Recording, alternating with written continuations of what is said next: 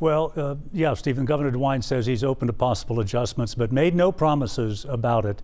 As we reported at the start of this week, some districts like Mason see an unfair imbalance. Currently, Mason schools have 8 positive cases, 184 students in quarantine. Although they feel fine and exhibit no symptoms, they must quarantine for 14 days. That's because for at least 15 minutes they were within 6 feet of someone who tested positive.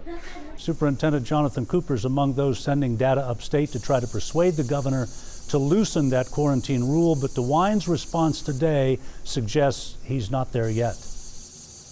I've told our team to take a look at that. They've made some interesting points, but what we want to do is we're in this for the long run. We don't know when we're going to have the vaccine, and we don't know when everybody's going to have vaccine available. So we've got to look at this not just for before Christmas, but after Christmas, and how do we keep as many kids in school as we can.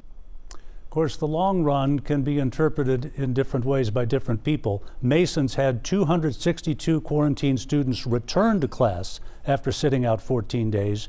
At risk now for a second round of quarantine should they be within 6 feet of a classmate who tests positive. John London, WLWT News 5.